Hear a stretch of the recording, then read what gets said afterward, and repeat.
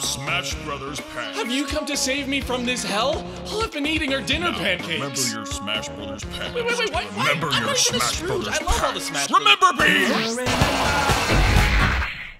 I think my eyes inhaled Rainbow Road. Where are we?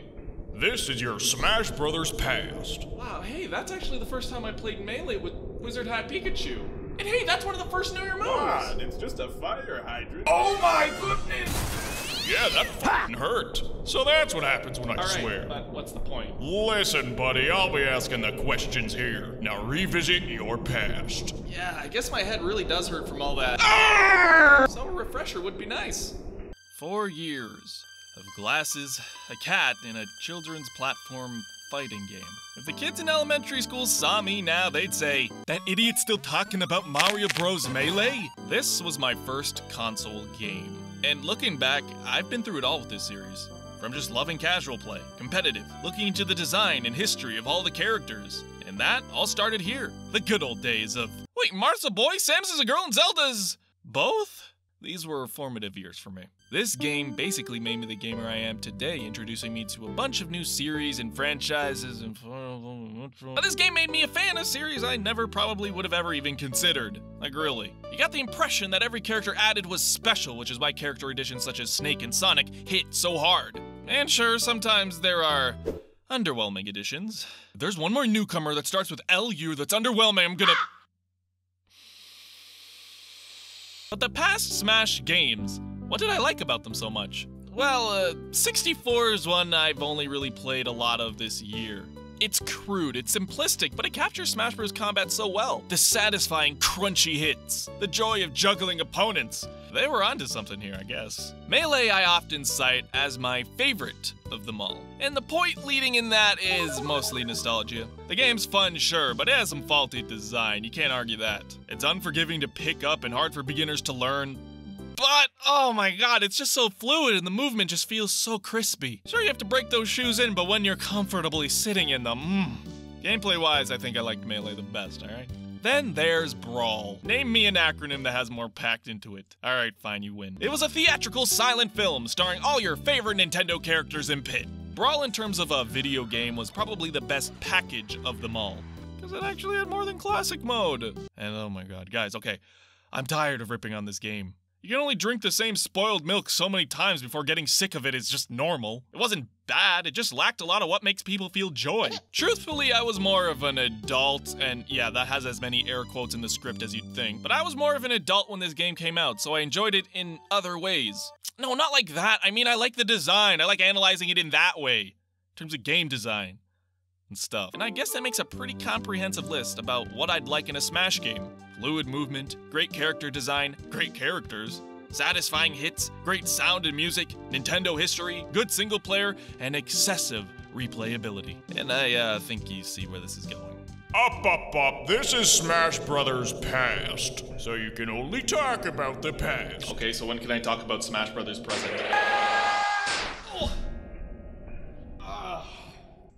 Welcome to Smash Bros. Present. Monika from Doki Doki Literature Club, why are you the present ghost? Because my game serves as a reminder that no matter how big you get, you'll eventually be put in the past of people's minds. I got bored 3 words in. Where's that Ganondorf ghost? Hey, how's it going? Hey, this is my section. Bug off. What even is a present ghost? That's just a regular ghost of that. Can I just talk about Smash Ultimate now? Fine. Oh! Super Smash Bros. Ultimate is the best Smash Bros. By far.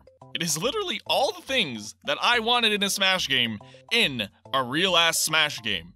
This game is packed with content, so I will try and keep it organized. I think it's worth mentioning the overall theme of this game's design and why it became the game it is.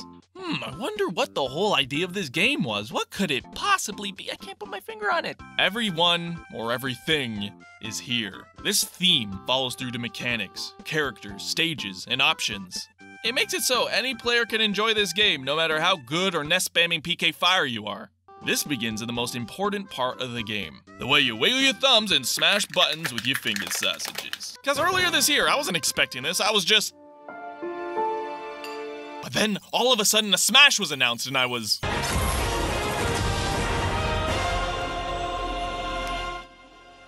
Smash Brothers in 133 days.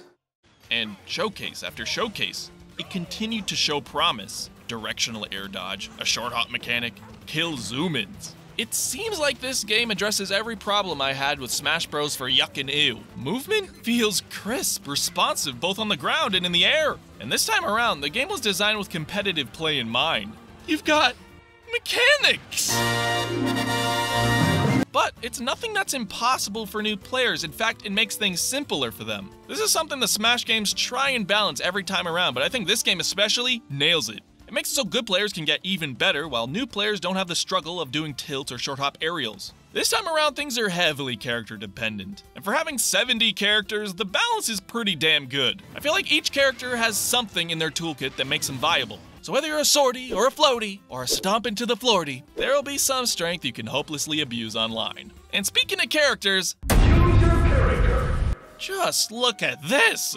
Just look at it! 10 years ago, this was Mugen. Mine is Goku, except that could even happen. First of all, everyone is here. Even people you didn't think would come back. Seriously, 9 months ago, putting Pichu in the game in the same sentence would make me assume you shock yourself with electricity. But seriously, going through this roster and looking at who was added when, it marks off different points in my life. I don't think any other game has done that for me. And it's so nice to have characters back in full force when you thought they were gone. The newcomers of this game made the reveal cycle oh so delicious. It was kind of like one of the best ones, even though there were so few. And if you're complaining about this roster, if you're complaining about this, I'm genuinely concerned. Does anything make you happy? Do you eat glue sticks? First off, okay, forget you guys. The biggest loser. Kind of insane that he was so demanded, it was like he was not possible, and now that he's in, oh, he's a mid-tier. Life is astonishing.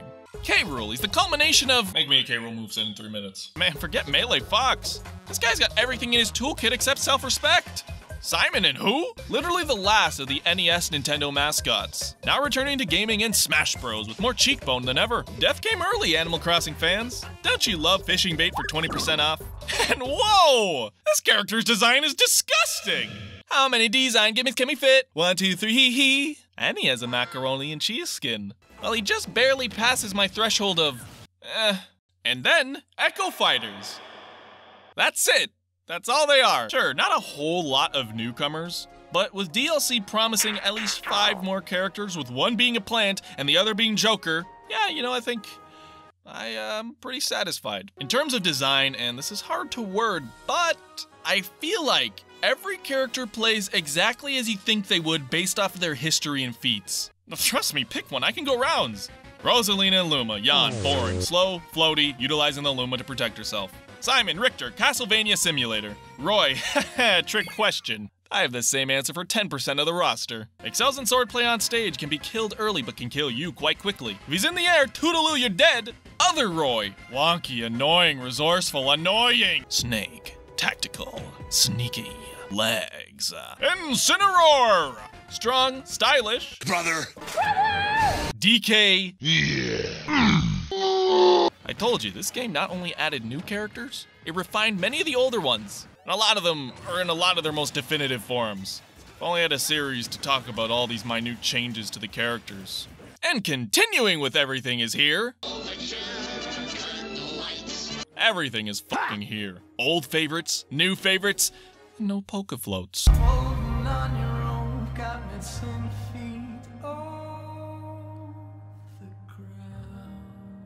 That's not all. Characters and controls are important, but if you have to be forced to play on Final Destination, no, I'm sorry, I'm gonna go play freeze tag on the highway. And this is the reason this game will be played for years to come. These few things are going to give this game years of life.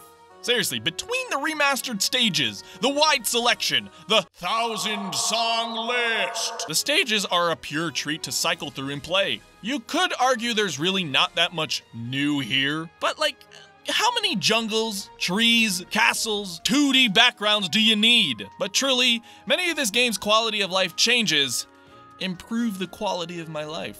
I touched on it in the menu video, but down to UI, player customization, and character design, it feels like they had double the time to polish all aspects of this game. And I just thought so carefully about every little stinking detail. Little Timmy, you can finally listen to the game on high treble. A Christmas miracle. So boom, characters and stages.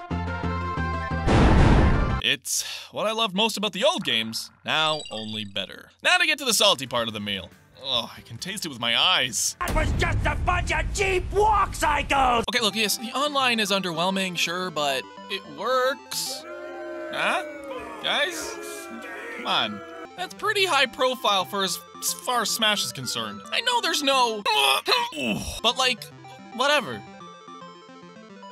Arenas, that's pretty neat, alright? There are for sure needs for fixes, like, I wish I could host an arena and be in control of the battles or be the only one in a battle. In terms of quick play, the preferred rules actually have been good to me. As of right now, there has been an update to the preferred rules and they're actually way better. I've really been getting the matches I've wanted. Except for Mr. Tyler that really had the urge to play on it with items. He is living his best life. Well, have fun. I'm gonna go experience what the kids call joy. Sometimes you run into the occasional Windows PowerPoint, and sometimes even Windows Paint. Overall, yes, the online could be way better, but with how Nintendo has been shaping their online and okay, you know, that's not really good.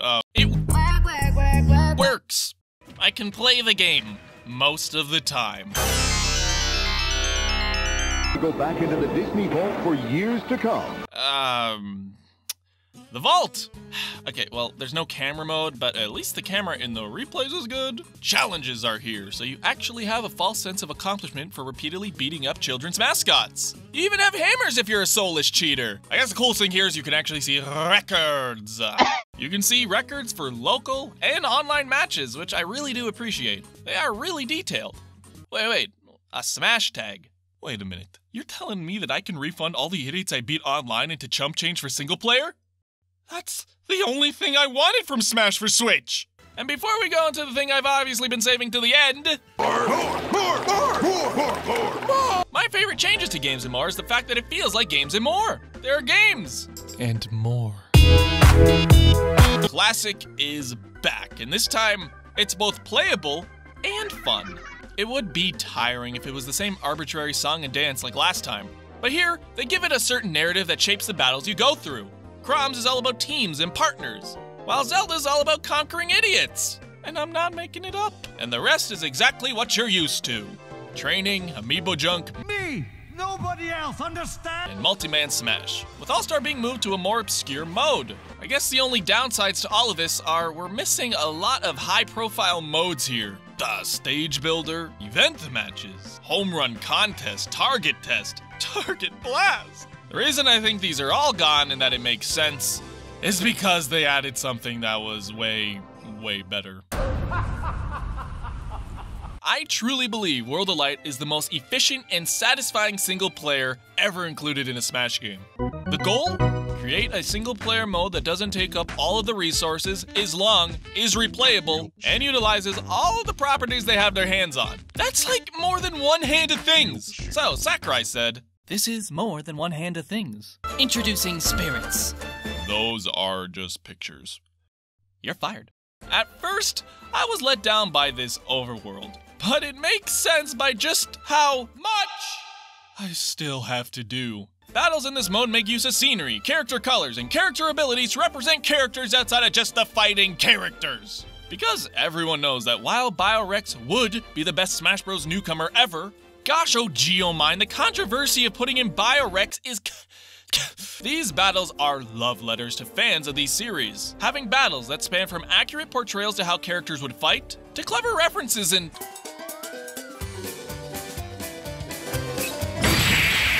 That's accurate. After you defeat one, you get the spirit of that character, alongside any abilities they have. Equip your main spirit, then add your support spirits, all with their own abilities, and head into battle. But not before you level up your spirits, advance the skill trees, evolve them, summon them. Jesus, when did collecting PNGs become so complicated? But this mode accurately brings characters to life in unique ways that I really wasn't expecting from this entry. I did not think World of Light would be this. At first it does seem underwhelming, but I genuinely love it. It's so relaxing to play through spirits. You can really just pick it up and drop it whenever you have the free time, which you'll need to do a lot of to complete it. And the thing is, I feel like this represents what Smash is more accurately than Subspace Emissary. Smash 64, it all started with bringing these characters to life. It's about making whatever dream battles possible. And I think Spirits mode brings that to life. Yeah, okay, I know. This Smash game truly has everything to make me think it's one of my favorite Smash games? It's a little like too early to tell, but what do you want me to say? Graphics, sound, music, characters, stages, single player, multiplayer, online. Well, this game is amazing, but it's nothing new. It's basically all the other stuff from all these older games. And that's the reason I like it. Yup. Contemporary media loves tugging on your nostalgic heartstrings to make a profit. Does that cheapen it then? Does it make it as good as a game if it's just everything from all the other games? Hey, it's Cat! Wait a minute, are you the ghost of Smash Brothers' future? Yeah, that's what I was expecting. Me too. Lemon Seaweed's danger, that is so cute.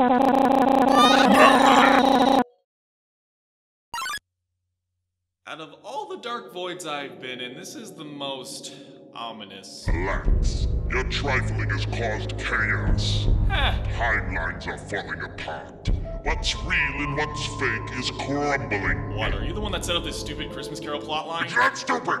This is the future your actions have created. Oh, it's beautiful! Now you see. Wait, you like this? Yeah, it's pretty cool. I don't care what form Smash is in, I'll always love it, so if we have to break a few Gokus to make a Sans omelet, I'm fine with it. But the magic of Smash Brothers, it'll be ruined. Dude, it's just a video game. Just a game? You think games are just games? Your careless actions will have consequences!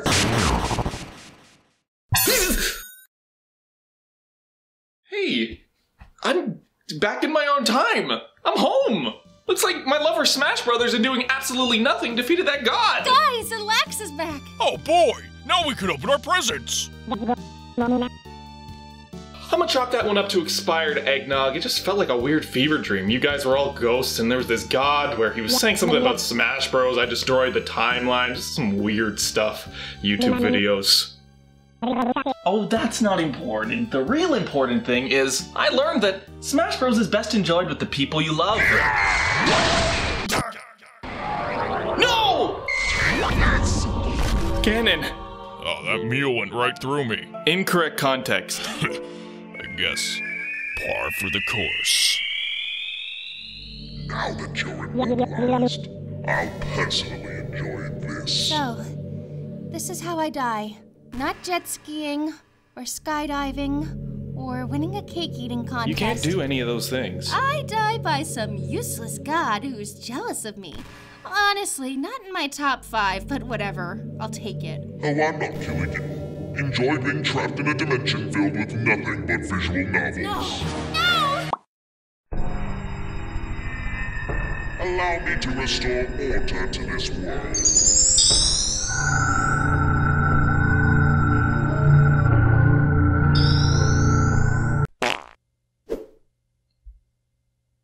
For some reason, I'm really hungry for some pancakes. Good point, but remember that time we angered a god to the point that he kind of reset the entire timeline to the point where Monika and Ganondorf don't exist? Very weird, but at least I made my resolution list for 2018 and I even got the pancake shop too. Oh, Cat, nobody's dead when nothing makes sense. We angered a god, I'm sure we could find a way to save them, but for now, it's just gonna be you, me, videos, and the video games we do them on. So wherever the whims of fate take us, thank you for watching. It's been a hell of a year, a lot of stuff has happened, and it's hard to believe it all happened in one 12-month period. But whatever happens next time, this has been Alax, and I will see you on the flip side.